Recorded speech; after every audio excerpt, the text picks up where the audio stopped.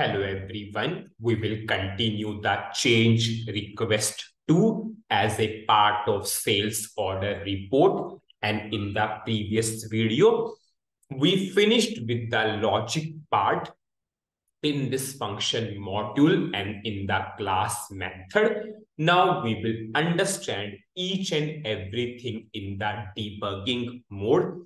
We will cross verify everything that it is working fine or not. So what I will do, I'll put a breakpoint onto this logic which we have written, and we will understand in the debugging mode. I will run. I will give that date. I will go to execute. Now we are inside the function module.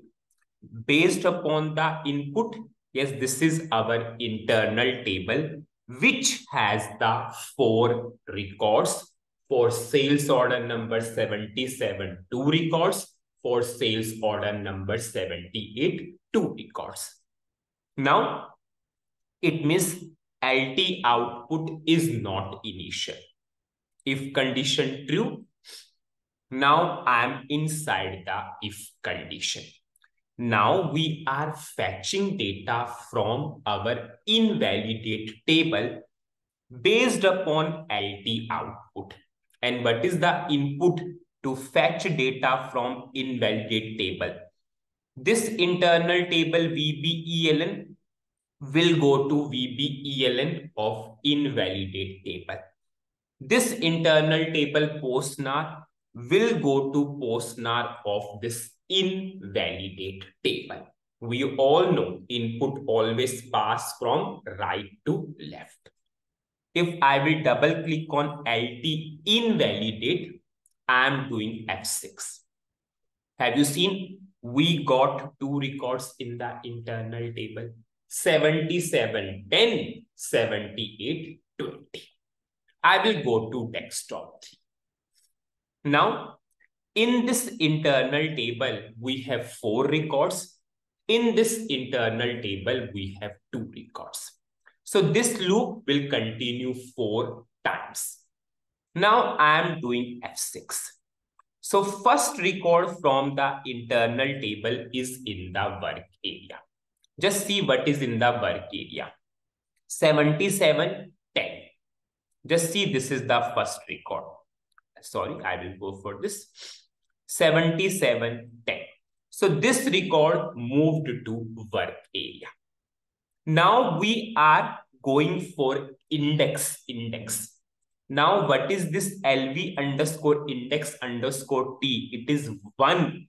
It is for this internal table, This first record is currently going on. Site tabix is 1. Now we are reading this internal table, and what is the where condition?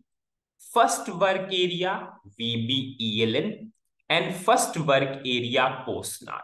What is first work area VBELN? 77, 10. It will check into this internal table. Where is 77, 10? Do we have 77, 10? Yes, we have 77, 10. And have you seen psi sub RC equal to 0? Psi sub RC equal to 0. And this site tabix 1 is for the inner internal table now, because we got the matching record on first index itself. Now we are deleting this record from this internal table, and it will delete the record on which index? 1 index. Have you seen? We have written index this variable, and what is the variable value? 1. Now you can see in this internal table, we have 3 records now. And this is what we want. Matching records should not display S. Now we will go for second iteration. It will give you more clarity. Now this is second record. Now you can see in this internal table, we have 3 records left now. But now people will ask, why site tabix is 1? Because the record which was on index 1 previously, we deleted that record. So now this record is on index 1. We are reading this record now, 7720.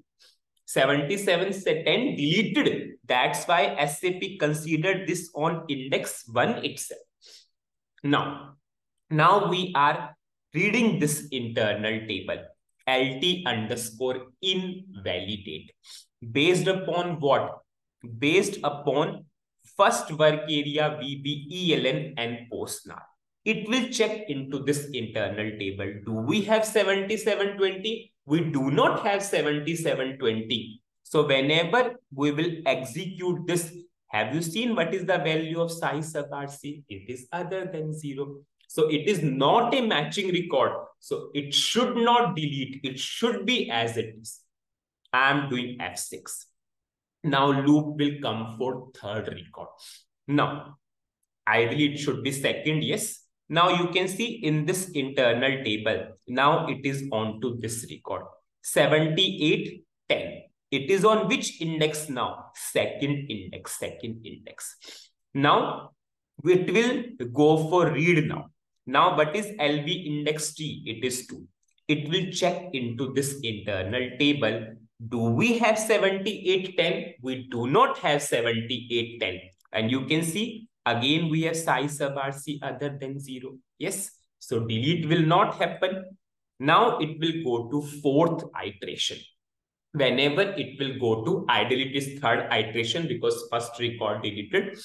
Now you can see psi tabix is 3. Now what is VBELN? 78. What is PostNar? 20. It will check into this internal table. Do we have 7820? Yes, we have 7820. Now it will give you more clarity. For the outer loop, index is 3. And whenever our read table will execute, the psi tabix will become 2. And that is for the inner loop, inner read table. I will do F6. And have you seen psi tabix is 2? But we are deleting the third record. We want to delete this third record. We are not going for any LT invalidate itself. Now psi sub RC is 0 and it will delete the record which is on index 3. And you can see in LT output, we remain with how many records? Only 2 records. And these records are not invalidated. It means it should come in the output. Now you can see from LT output, data returned to LT final. LT final is binded with ALV.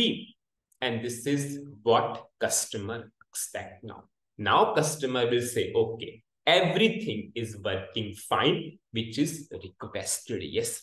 Now you can simply see the functionality now. Okay. Now, whatever the line items are invalidated, they are not appearing in the report. Whatever the invalidate line items are there, yes. Are they stored into our custom table? Yes, they are stored into our custom table. So what is the summary of this particular video? In this video, we understood each and everything in the debugging mode, and always make a practice whenever you will go for coding or logic building. Always check each and everything in the debugging, especially for the non-technical people or those who have a fear of coding. Debugging always help you to improve your coding skills or logic building skills. In the next video, we will release the transport request. We will check, yes, everything is perfectly fine or not, because ultimately unit testing is our responsibility. So that's it in this video. Thank you.